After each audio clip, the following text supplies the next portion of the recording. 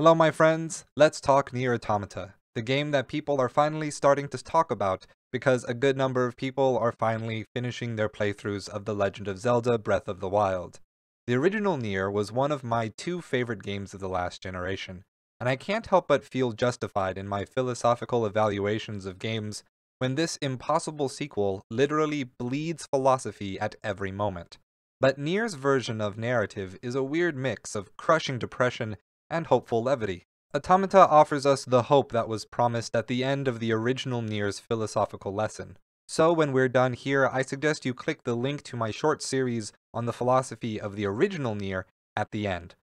But without more delay, let's get into Automata, which has a very simple and foundational message. The unexamined life is not worth living.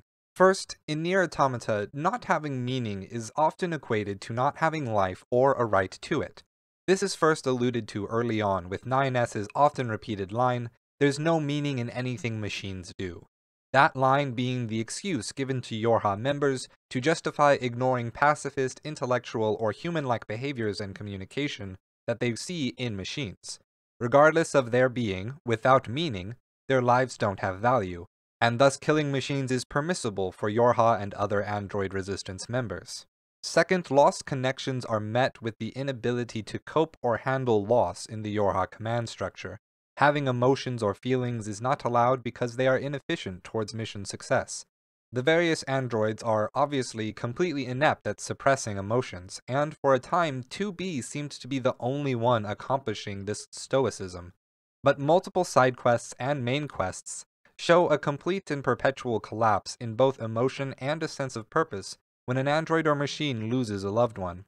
In A2's case, it was the loss of her original squad, and Anemone's squad, that caused her to vow to kill all machines until they kill her.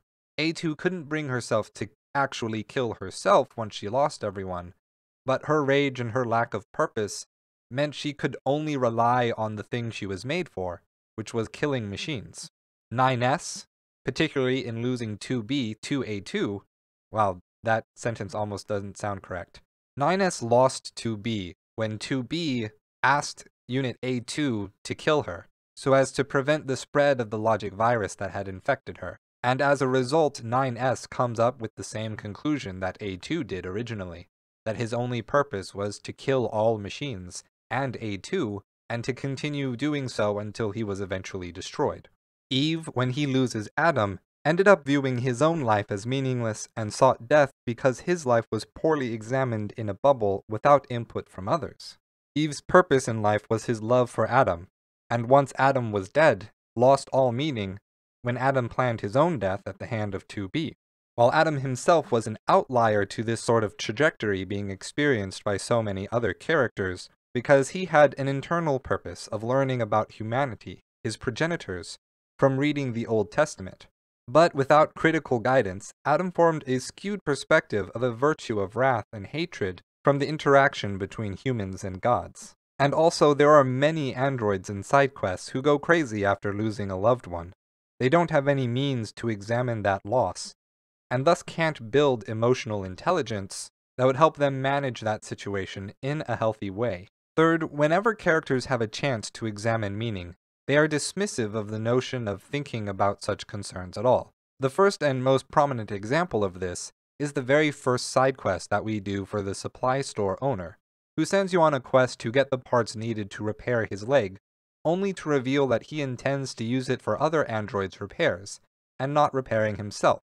He expresses a concern that is consistent with the thought experiment called the Ship of Theseus, as well as his fear of losing his identity should he actually end up replacing every part that made up his original body. This concern, however, is outright ignored by 2B and 9S, who routinely back up their consciousness and switch bodies on a daily basis, thus setting a tone of treating anyone attempting to examine their own condition or the state of the world as being weird or abnormal. Fourth, all bosses and many significant NPCs are directly named after philosophers, from Simone de Beauvoir to Hegel, to Kierkegaard, to Jean-Paul Sartre, and Ernest Bloch, and even Chinese philosophers like Roshi and Koshi all famous historical figures that engaged in the dialectic and the pursuit of wisdom through a loving dialogue between friends. Through the act of killing or erasing these characters, we symbolically destroy the ones who are attempting to find meaning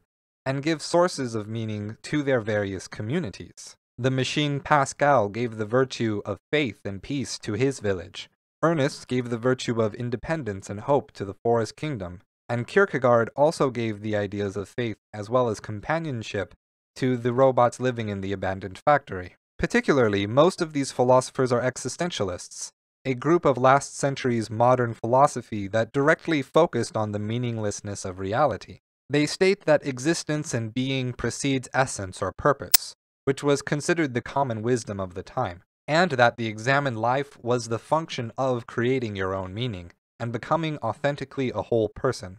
Killing those philosophers who found rational ways to overcome meaninglessness also symbolically dooms our characters to lose themselves and any sense of purpose. There is an endgame event that really embodies overcoming this, but I want to try and avoid those major event spoilers the best I can. Finally, a single small trite game mechanic was put into the game to constantly tell the player that they are in dialogue with these philosophies. Camus, an existentialist who doesn't get much play in this game, is famously quoted for saying, "The only philosophical question that matters is whether or not to kill yourself." And from moment one of the game, this option is available to you. Just go into your plugin chips, remove your operating system software, and voila. Nier Automata allows you to commit suicide at any point if the meaningless of life becomes too much. Nier Automata, however, as a game to be played, challenges its players to push back and thus forge their own meaning by playing the game to its end, to move past all the unsatisfying endings until we reach the true end. Nier Automata is a game that challenges you to find meaning in the meaningless. It reflects that aspect of life better than any game before it, but that meaning has to be your own, and the attempt to find meaning ends up being far more important. To embrace ambiguity and to continue the search, because the unexamined life is not worth living. Thank you for watching, everyone. Now the attentive viewer will notice that the title of the video says The Philosophy of Nier Automata Alpha. That can only mean one thing. The Philosophy of Nier Automata Beta is just around the corner. Yes, the themes of this game are deep enough to thoroughly cover many different philosophies, so I'll give you a hint about the episode on the screen. HE. Let's play a little game. If you can correctly guess the idea or topic of the next video on Nier Automata using that hint, I'll include your name at the end of the Philosophy of Nier Automata Beta next week. So put your answers in the comments below, and be sure to subscribe to find out if you guessed correctly. Thank you for watching, and stay true.